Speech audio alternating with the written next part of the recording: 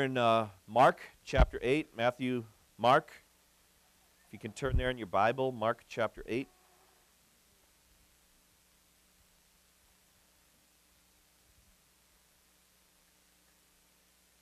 There's 16 chapters in Mark, so we're at the midway point in this gospel. Remember, this is the shortest gospel. It goes really quick. And right here in the midway point, we're going to shift gears. The first half was mostly an introduction of who Jesus is, an introduction to Christ. From now on, we are heading inexorably to the cross. We're marching to the cross. From now on, we're going to see the cross before Jesus. He set his face like stone. He is going to go. He came to this earth. He was born to die for our sins. He's going to go do that. He's going to die on the cross. The reason Christ came was to die for my messed up, nasty self. The reason Christ came is because we can't save ourselves. We need somebody to come and pay for our sins. And we're going to see more clearly than ever today who Jesus really is. So again, imagine you're in that first century church. There is no Bible. There's no New Testament yet. And Mark has just written this book. It was carried to your church. It was copied many times, brought to different churches all over the place. It's brought to your church, and you're hearing chapter 8 for the first time. We're going to see who Jesus really is. It's a heavy chapter. This chapter will challenge you. This chapter is meant to challenge you. We're not supposed to just sit there and be neutral about Jesus Christ. We're called to make a decision. All the action in this chapter takes place around northern day Israel and southern Lebanon. So some scholars think, this is interesting, there's no consensus on this. I'm not sure. But some scholars think that when Jesus fed the 5,000, that was a miracle for a Jewish audience. But this time, Jesus is going to feed 4,000, and it may be that there's a substantial number of Gentiles in this audience, since it's in territory that's traditionally Gentile. Jesus was up in an area that was heavy with Greek influence. Let's read now from Mark chapter 8, verses 1 through 5, and let's just see what God has for us. Mark chapter 8, 1 through 5. During those days, another large crowd gathered. Since they had nothing to eat, Jesus called his disciples to him and said, I have compassion for these people. Remember, we said that's one of the hallmarks, one of the 10 principles of Jesus' ministry. He cares. Jesus cares. Do you care? Do we care about our neighbors? Do we care about the people that drive by on the street? Do we care? Well, if we don't, we're not like Jesus. We're like the other guy. I have compassion for these people, Jesus says. They have already been with me 3 days, and they have nothing to eat. So I don't know. If I'm there, I'd like him to have compassion like 3 days earlier when I missed the first meal. But it's okay to miss meals to hear Jesus teach. So Jesus keeps going, and on the third day he says, you know what? We got to get some food for these people. If I send them home hungry, they're going to collapse on the way because some of them have come a long distance. His disciples answered, but where in this remote place can we get them enough bread for them? Now remember, Jesus already previously fed 5,000 men and their wives and children miraculously. So when Jesus says we need food, I wonder if the disciples looked at each other and says, yeah, but where are we going to get food here in this desolate place to feed so many? And Jesus kind of looked at them and maybe winked and said, how many loaves do you guys got? Because that's what he said last time. He said, how many loaves do you have? And he divided them up and fed everybody. And they probably smiled at one another and said, 7 this time. And then the people sit down, and he starts miraculously dividing up. Then there's also some fish there, and he divides it up, and he feeds everybody. And there's baskets and baskets of food left over from just this little simple beginning. I think that would have been a neat moment because they already knew what Jesus had done previously. We know how this story goes. So in this desolate place, Jesus proves that he can provide. Jesus can bless. Have you ever been in a desolate place in your life? Kind of looked hopeless? You look around you and it doesn't look good. Jesus can bless even in the desolate places. We should also think that for someone who is spiritually hungry. In your life, you know there's more to life than sucking air. You know there's more to life than a cycle of waking up, brushing your teeth, going to work, coming home, going to sleep, waking up, brushing your teeth, going to work, coming home. It's just this endless cycle, and all you're doing is getting older. Your body's breaking down. You're getting more gray hairs. What's the point? There's more to life than that, and you feel a hunger. This world is not the way it's supposed to be. It's messed up, and then you're upset with yourself. I'm not the way I should be.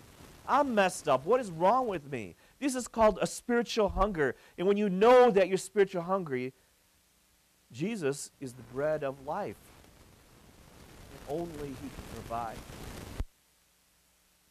Okay, now let's skip down to verse 11.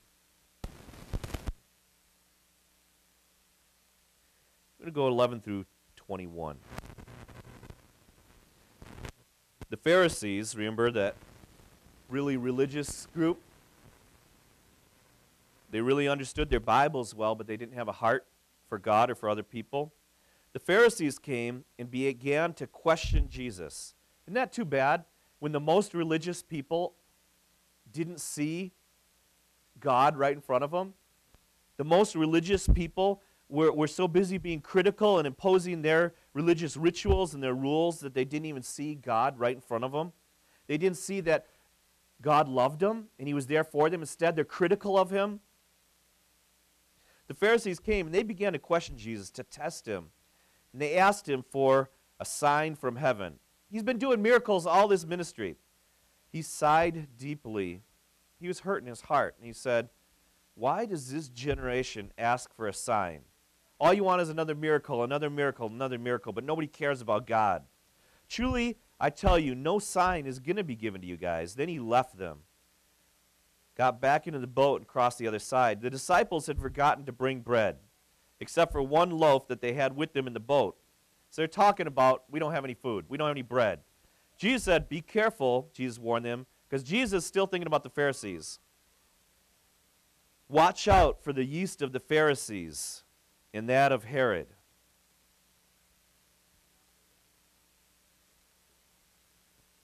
They discussed this with one another and said, "He's saying that because we don't have any bread." Because they were talking about bread, Jesus talks about watch out for the yeast of the Pharisees and Herod. And they said, well, he's probably talking about the fact that we don't have any bread. After their discussion, Jesus asked them, "Why are you talking about having no bread? Do you still not understand? Are your hearts hardened? Do you have eyes but fail to see and ears but fail to hear? And don't you remember when I broke the 5 loaves for the 5,000? How many baskets of pieces did you pick up?" 12, they replied. "And when I broke the 7 loaves for the 4,000, how many baskets full of pieces did you pick up?" 7, they answered. And He said to them, "Do you still not get it?"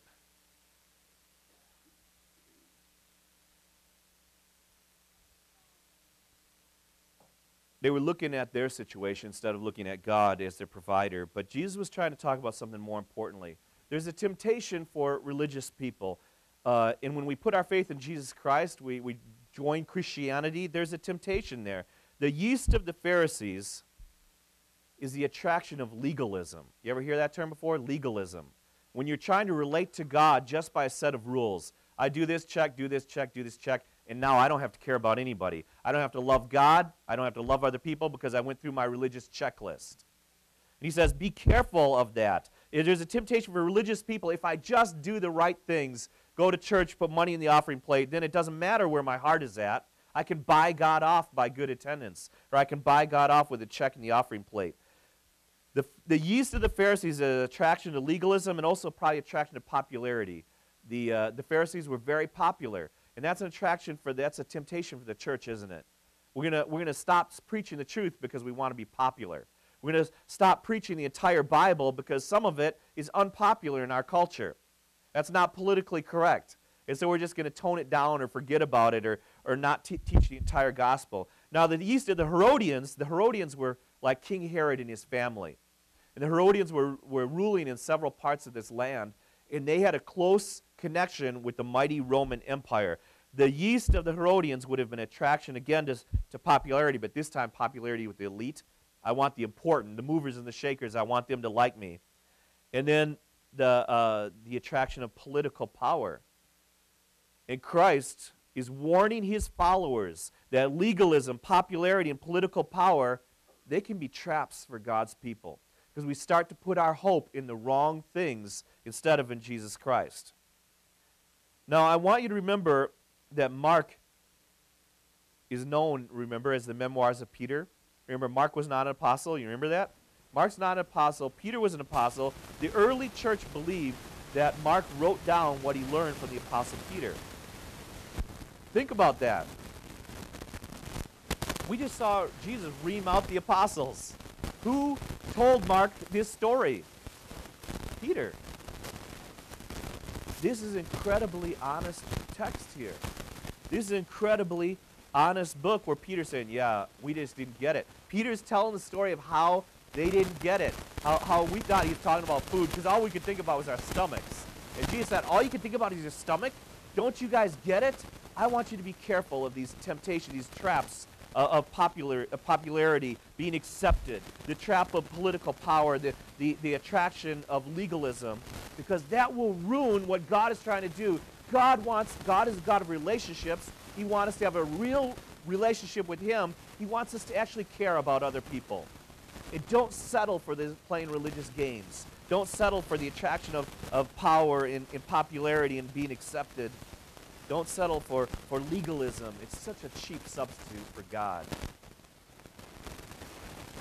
And so we have this it's vulnerable, isn't it? Because Peter is not trying to bring glory to himself. This book isn't written so we all say, wow, Peter's awesome. Peter's honest about his own struggle here. He didn't get it. He was fixated on himself, on his own gut. He wasn't thinking about the things of God. And Peter is so honest here and so vulnerable. Thank you, God, that we have an honest book. The only perfect person in this book is God, is Jesus Christ. This book wasn't written to glorify the Jewish people. It wasn't written to glorify the prophets. It wasn't written to glorify the apostles. It's written so that we can know what a good God we have. There are no perfect people. God is perfect. Peter admits that Jesus was harsh with him. That would have been hard to write down. Yeah, I totally missed it. I'm just thinking about myself. And Jesus took it to us. See, the New Testament wasn't written to make the disciples look good. If this was a book written by human beings, what would it do? You would write it so that the apostles could get rich. You'd write it so the apostles could get girls. You'd write it so the apostles could be big deals and lead armies and live in big palaces. Instead, this is an honest book that doesn't bring attention to the apostles. It's an honest book, and the apostles, almost all of them, actually died going to foreign places to tell people, Jesus loves you, God is real, and he can forgive you. And they lived this life because they knew Jesus had died, but he rose again. God is real, God's love is real, and forgiveness is possible. This is an honest book. You're not going to find a book this honest written by any other people group, written anywhere else. This book is from God. It's different. Everybody tracking with me? Can you see how this is different?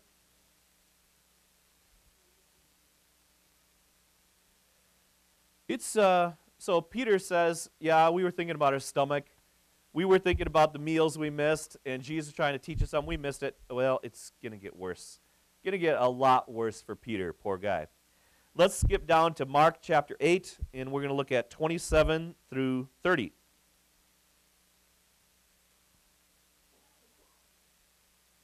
Remember, if you've been in church all your life or you've been to church a lot, your biggest enemy to encountering God, your biggest obstacle from being moved by the Holy Spirit is familiarity. You've heard these stories a million times before, and so you yawn when something that shatters the earth is right in front of you. This is earth-shattering, what we're going to see in these verses. Chapter 8, this is a big deal. Chapter 8 is heavy stuff. Chapter 8 is important. Let's look right here from 27. Jesus and his disciples went on to the villages around Caesarea Philippi. Incidentally, only the Bible calls it Caesarea Philippi. It's called by a different name. We're going to get to that later in secular texts. On the way, he asked them, "Who do people say that I am?" This book was written 2,000 years ago. Jesus has 12 followers, okay? He can gather crowds, but he only has 12 real core people. And one of them is going to betray him for silver, going to betray him in order to get some benefit from it. 2,000 years later, Christianity is the largest religion in the world. All over the world, there's people meeting, some smaller churches than ours, some bigger churches than ours. All over the world, people are saying, Jesus changed my life.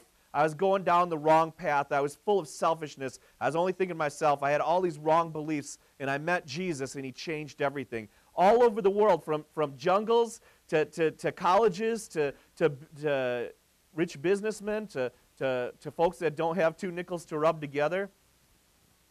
Everywhere, people are finding Jesus Christ, and their lives are changing forever. And right here, 2,000 years ago, with this small group of people, Jesus says, who do you think I am?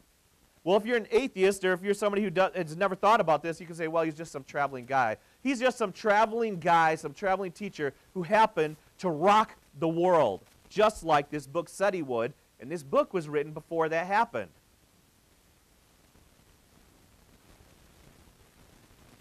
Jesus said, who do you think I am? By the way, whether you go to heaven or hell depends on how you answer that question, where you spend eternity. This question still echoes 2,000 years later, and everybody on this planet has to answer that question for themselves. Who do you think Jesus is? They replied, some people think you're John the Baptist. Remember King Herod had John the Baptist's head cut off. Some girl did a coochie-coochie dance. And Herod says, I like that. I'll give you whatever you want. She said, give me the head of John the Baptist. So this prophet, John the Baptist, got his head cut off, and now people are saying, maybe Jesus is John the Baptist popped back up alive again. Other people thought he was Elijah, another prophet who didn't die. Elijah actually just went straight up to heaven. So a lot of people thought maybe he came back down again. Maybe this is Elijah. And still others thought, well, maybe he's one of the other prophets. You understand what's going on here? Everybody knew Jesus was different. This guy's a prophet. Something is going on here. This is not normal. This is not life as usual. Jesus is something we've never seen before. And Jesus says, okay, fine, but what about you? I don't care what other people are saying about me. What about you? Who do you say that I am? And Peter answered, you are the Messiah. You're the Savior. You're the anointed one. You're the one that God has set apart to save the world. And then Jesus warned them, don't tell anybody more people about this. He was on a process. He was on his mission. I want to ask you, brothers and sisters, today, friends, in your heart, who do you think Jesus is? Now, in America, so many people can say, oh, he's God. Yeah, he's God. But do you really believe that? If he's God, get on your knees. If he's God, say, Lord, forgive me. I've been living my life without you. Ask yourself, who is Jesus really to me? Do I care? Who is Jesus really to me? What does he mean to me? The famous author C.S. Lewis, remember those movies, the Narnia Chronicles, the books of Narnia with that big lion Aslan? C.S. Lewis had a regular radio program on BBC Radio. And there were a lot of people at that time, after World War II, just like there are today, they think that Jesus was just a good guy. You ever hear that? Oh, he was a good moral teacher. Jesus Christ really was a good person. Well, obviously he changed the world. And so C.S. Lewis was responding to people that thought Jesus wasn't God, but that he was a good teacher. Here's what C.S. Lewis said. I'm trying here to prevent anyone saying the really foolish thing that people often say about him, that I'm ready to accept Jesus as a great moral teacher, but I don't accept his claim to be God. That is the one thing that we must not say. A man who is merely a man and said the sort of things that Jesus said would not be a great moral teacher. You get that? Jesus said, I forgive your sins. Who can do that? Jesus said, I came down from heaven. Who can do that? So C.S. Lewis said, a man who says the things that Jesus said, you can't just say he's a great moral teacher. That's the thing we cannot say. The things that Jesus said would not make him a great moral teacher. He would either be a lunatic on the same level with a man who says he's a poached egg. That's lunatic. Or he would be the devil of hell. You must make your choice. Either this man was and is the Son of God, or else a madman or something worse. You can shut him up for a fool. You can spit at him and kill him as a demon. Or you can fall at his feet and call him Lord and God. But let us not come with any patronizing nonsense about his being a great moral teacher. He has not left that open to us. He did not intend to. Now it seems to me obvious that he was neither a lunatic nor a fiend, and consequently, however strange or terrifying or unlikely it may seem, I have to accept the view that he was and is God. Jesus is not letting us off the hook. Who do you say that I am? Who do you say that I am? Even today, this question remains. We need to answer this before God. And our eternal destiny hangs on how we answer that question. That was a good moment for Peter, by the way. Peter says, you're the Messiah. You're the anointed one. You're the Holy Son of God. But unfortunately, there's more to the story, and this is an honest book. So we're going to keep reading. Let's look at 31 through 33 in your Bibles, chapter 8. Chapter 8, 31 through 33. Then Jesus began to teach him that the Son of Man must suffer many things and be rejected by the elders, the chief priests, and the teachers of the law, that he must be killed and after 3 days rise again. He spoke plainly about this, and Peter took him aside and began to rebuke him. Now, little cue, when we try to take God aside and rebuke him, it's just a bad idea. How old are you? I'm 46, God, and you created the entire universe, and I think I got a little bit more insight than you on this. I mean, what? We think we're going to lecture God. So he takes Jesus aside, and he begins to rebuke him. You're not going to die. What are you talking about? But Jesus turned and looked at his disciple. He rebuked Peter. Now, I wonder how Peter told this story to Mark. Yeah, he looked right at me, and boy, was he hot. Get behind me, Satan. It's just bad when Jesus calls you Satan, you know? And he said something very true here. He said, Peter, you do not have in mind the concerns of God, but merely human concerns. You don't have spiritual eyes. You only have earthly eyes. You only see in this life from the perspective of your gut, your pocketbook, your bank account. You've only got worldly eyes. You're not seeing things from God's eyes. Again, this is a brutally honest book, not a book that glorifies people. One moment, riding high in our faith, the next moment we look like Satan. Ever been there? I heard the pastor of the largest church in the world, they've got a stadium that sits like 50,000 people, and they have multiple services. This is in Korea. And I was listening to him speak, and he said, as a young man, I'd go to church, and I'd be praising God, and then I'd made a homemade BB gun. And I'd run home fast, get on top of the roof, and as people were coming out of church, I'd shoot them with my BB gun to see them react, you know. He said, and I know what you guys are doing, because they had buses and buses. I mean, this is a big church. He says, you're all here and say, hallelujah, praise Jesus. You smile, say brother and sister, and then you fight with one another to get a place on the bus. One moment we're riding high in our faith and say, yeah, I'm a Christian, I can do this, I love this. And the next moment, we're talking to somebody, and we're just looking like Satan, and God looks down at us, and we're not looking like his son Jesus, we're looking like Satan. Now, we know that because of Jesus, his blood covers all of our sins. God's not going to judge us on our sins. But if he stands before us, what's he going to say about our attitude, about our priorities? What's important to you? Are the things important to you the things that are important to God? Or are my priorities just like anybody else who's not saved? My priorities are just like people who don't know Jesus. Guys, if that's true, something's wrong, right? Right? I mean, that's a good time for an amen. Yeah? All right. And here we have another question to answer. Brothers and sisters, what matters most to me? What matters most? Is it the things of God, the concerns of God? Learning to love people, is that important to me? God is love. God calls us to love others self-sacrificially, putting others' needs before our own. How about learning to forgive? You think that's important to God? He said, I'll forgive all your sins. And then we turn around and say, thank you. And I am not going to forgive. What? Where does that even come from? Do we care about, exactly. It's like the king who forgave his servant the national debt. The servant's so happy, and he turns around, he grabs somebody by the throat and says, give me my $20 back. How does God feel when he sees that? My kids aren't getting it. How about growing his church? That's important that we go out and share this love. Jesus died so that people could come into his family. Let's live our lives drawing more and more people into his family. Raising Christian kids, not just kids that stay out of jail, but kids that grow up and they love the things that God loves.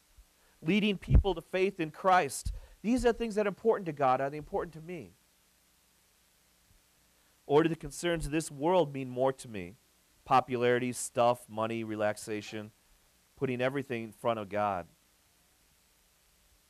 If Jesus stood before us like he did Peter, what would he say? Would he say, Dan, you do not have in mind the concerns of God, but merely human concerns? By the way, when I say Dan, please put your own name in there. You don't have to think, yeah, what would he say to Dan? You know, the point is put your own name in there. Unless your name is also Dan, then it's okay. Yeah. There's another point. Boy, whenever I'm like beating up Dan up front, he probably thinks I'm beating up him up here all the time. So. Oh, yeah. There's another point I want to look at. Jesus has been revealed as the Savior of the world. And for the first time in Mark, we see that he states clearly that his purpose is to die and rise again. He came here to do something. We can't save ourselves, so he came here to do it for us. And he does this, by the way, in the northern part of Israel, in this Gentile-controlled territory, near the source of the Jordan River, which is an important symbol in Jewish culture. In the spring, there was like 3 or 4 sources of the Jordan River, and the main one at that time was a spring that came from a cave that was being used for animal sacrifices for the Greek god Pan. And Jesus goes up right near this cave, says, I'm the Son of God, I'm the Messiah. The Gospel of Matthew goes into more detail about this incident. Jesus asks, who do you say that I am? And Peter answers, you are the Messiah, the Son of the living God. And Jesus answers him, upon this rock, this truth that you just spoken, I will build my church, and the gates of Hades will not overpower it. The gates of Hades are not going to overpower it.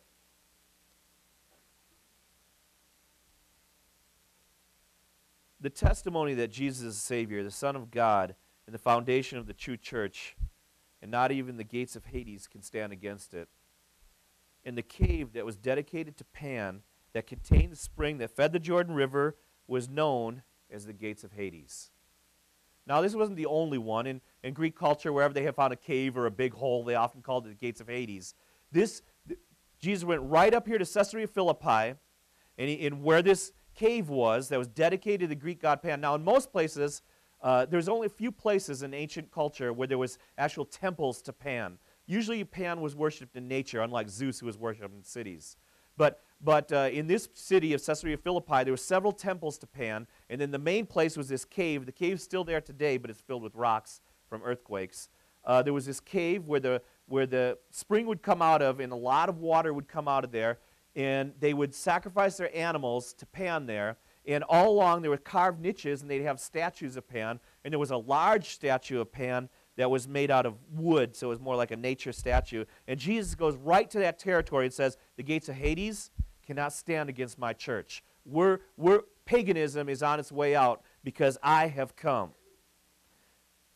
Josephus, this Jewish historian, again, not a Christian, but he talks about Jesus and John the Baptist. Josephus tells us there was at that time in this cave a deep pool of water, and they couldn't find the bottom. They had plumb-lined it down to 800 feet and could not reach the bottom. And the Greeks, again, they would take these animals, they'd cut them, and they'd sacrifice them, and dump them in the well, and then if they spotted blood coming out of the well, they would assume that the Greek gods had accepted their sacrifices. The whole region was known as a center for the worship of Pan. Now, Caesarea Philippi, the first part, Caesarea, is for Caesar, named after Julius Caesar, and Philippi was named for Philip the Tetrarch, who was part of the ruling Herodian family. This is the ruling Herods, the King Herods. So, but it was also known as Caesarea Paneas. Get it? Caesarea, the land of Pan. It was called the land of Pan. It was dedicated to the Greek god Pan, half goat, half human deity. The region that was known as Panion in the modern-day Golan Heights, which you hear about in the news all the time, dispute between Syria and Israel. Pan was the god of desolate places. We noticed that phrase earlier in the chapter, didn't we? Pan was the god of military victory. In fact, he would put panic into the enemy, and that's where we get our word for panic from. He was the god of music, the god of theater, the god of shepherds. It was known for debauchery and sex. The goat-like god with horns is also a Satan-like figure in Indo-European paganism. Now, things get even more interesting. A passage from a book I found online called The Classical Mythology of Milton's English Poems states that according to Greek historian Plutarch, during the reign of Tiberius, Emperor Tiberius of Rome, who was a Roman empire at the same time that Christ died and rose again. Listen to this. People began to believe for some reason that Pan had died. There's only 2 Greek gods that ever died, and Pan was one of them. The news of Pan's death came to, this is what Plutarch says, an Egyptian mariner named Thamus. His boat was stuck in a calm near the Isle of Paxi, and a mysterious voice came to him overseas telling him that when he got to the city of Pelides that he should proclaim that the god Pan was dead. When he got to the city, he shouted in a loud voice, "Great Pan is dead." And when he did, the whole city was filled with lamenting and weeping.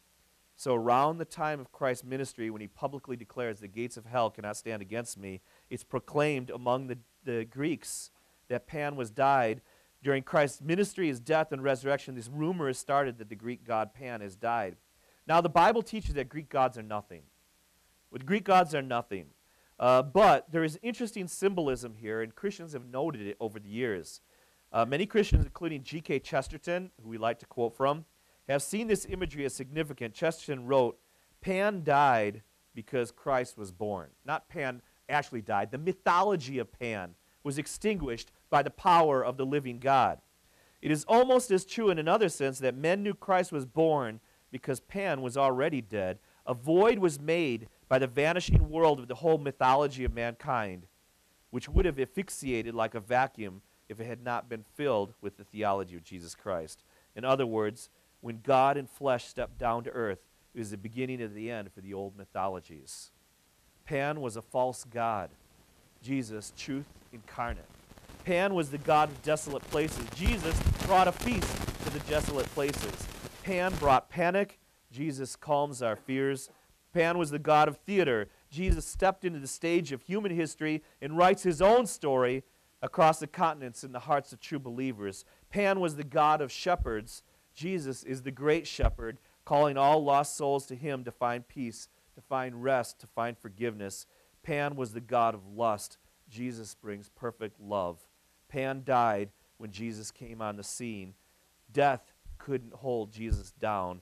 Jesus said, "I'm the strong man that plunders Satan's possessions." And remember, what Satan possesses was the souls of people. And Jesus came right in and said, "I'm going to take those, thank you." Tied up Satan. And everybody who comes to faith in Jesus Christ has been wrestled out of Satan's hands by Jesus himself. Okay, I want to finish up this powerful chapter now. Remember, Jesus had just called out Peter, telling Peter, "Get behind me, Satan. You don't know what you're doing. You have in mind the concerns of God, but merely human concerns. I'm going to build my church, and the gates of hell cannot stand against it." These are harsh words. Why is a loving Jesus so hard on Peter? And again, because if our hearts are filled up with the love of this world, we will miss life in the eternal world. And many people, so full of this world's concerns, are going to miss heaven. There's nothing more tragic than missing heaven. They're going to miss the next world. because they don't really care about God and they don't really care about the things that he cares about. Let's finish up the chapter now from 8:34, and I'm going to read to the end. Then he, this is Jesus, called the crowd to him along with his disciples and said, it was just after he told Peter, you only have the concerns of this world, not the concerns of God. Jesus says, whoever wants to be my disciple, whoever wants to be my disciple must deny themselves and take up my cross and follow me. Nobody gets to heaven riding on a high horse. Look at how good I am. Look at all the good things I've done. Look at how important I am. Look at how much money I have in my bank account. Look at how much I've done for the poor. Look at how much I care. Nobody gets into heaven boasting about how good they are. You have to deny yourself. God's ways, they're better than my ways. God is good. I need a Savior. Whoever wants to be my disciple must deny themselves, take up their cross. And remember, this is before Jesus died on the cross. When we take up our cross, it's the hard things in life, the difficult things in life, the things that we want to run away from, the things that we don't want to have to deal with. Jesus says, carry them for me. Carry those hard things for me, and you follow me. It's not enough just say, sign your piece on a paper. I believe God is real. I believe Jesus died on the cross. Sign my paper, and now I don't have to care about him. Got that done. Jesus knows you're not going to trick him. There's no such thing as cheap God insurance. Jesus wants our heart. He wants our soul. Just like when two people marry, you don't want them to just sign a piece of paper, but they don't care about you. Jesus knows and he wants us. So he says, follow me, stay close to me. We talk about being so close to Jesus, like his dust covers us. So close to Jesus, we can feel his breath on our faces. For whoever wants to save their life, who's ever only thinking about themselves first, they're going to lose it. But whoever loses their life for me and for the gospel, his message that Jesus can save, that heaven's doors are open for everyone who believes, whoever loses their life for the gospel is going to save their life. Then listen, verse 36. How do we start today? I said, imagine if everything went your way. You got everything you wanted. You went to hell. What kind of a deal is it? Okay, verse 36. Famous words Jesus said. What good is it for you to gain the whole world, yet forfeit your very soul? Or what can you give in exchange for your soul? What would you sell your soul for? We sell our soul for a lot of things all the time. Entertainment. We sell my soul for another buck. I can't go to church because I got to, whatever. We're always doing stuff. And it's scary to miss out on heaven, to miss out on love and forgiveness because we sell our soul so cheap. Guess what? I think my soul is cheap. We often live like our soul is cheap. Jesus bled for your soul. God thought it's worth the blood of God. God cares about our souls way more than we do. God calls everybody to come and have faith in him. So Jesus is saying, what good is it if everything goes your way, yet you lose your soul? What are you going to sell your soul for? 37. Or what can you give in exchange for your soul? Verse 38. If any of you are ashamed of me and my words in this adulterous and sinful generation, what's the culture? God looks down and says, that's a sinful culture. If you are ashamed of me at the workplace, if you are ashamed of me at school, if you don't become a Christian because I don't want to be associated with those people, you are ashamed of me and my words in this adulterous and sinful generation. The Son of Man will be ashamed of you when he comes in his Father's glory with the holy angels.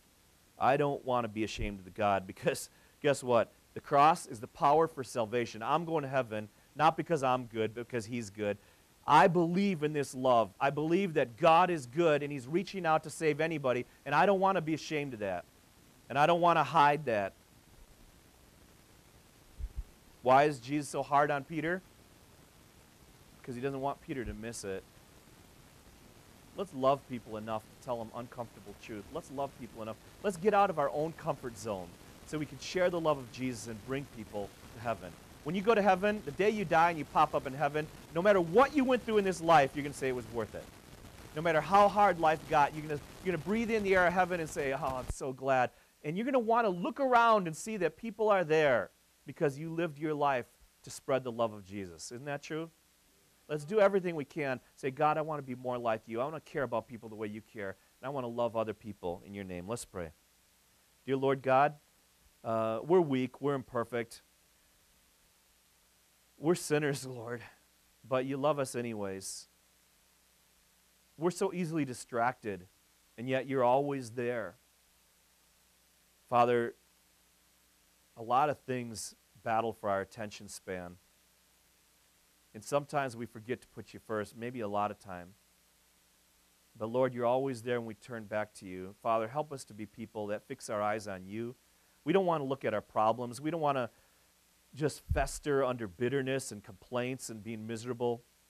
Lord, we don't want to spend our lives angry with other people. Lord, help us to live for you. Help us to live for love. Help us to love other people enough to tell them things that are outside of our own comfort zones. And Father, please, when you look down from heaven, please see us as a people that are eager to be used for you. Please use us as individuals and as a church, Lord God, to draw more people into your kingdom. Thank you, God, for this message. Thank you that you are so great and powerful, that you, the greatest of all, you humbled yourself, you became just like us, you suffered, people spit on you, they beat you, they mocked you, and you loved us, and you died for us. And thank you, God, that my sins can be forgiven because of what you've done for me. We love you, Jesus. We know our love is weak, not like yours, but help us to love you more. Pray this in your name, amen. Thank you for watching Foundation TV. Foundation TV is a ministry of Foundation Bible Church, Janesville, Wisconsin. Find us online at foundationbiblechurch.com.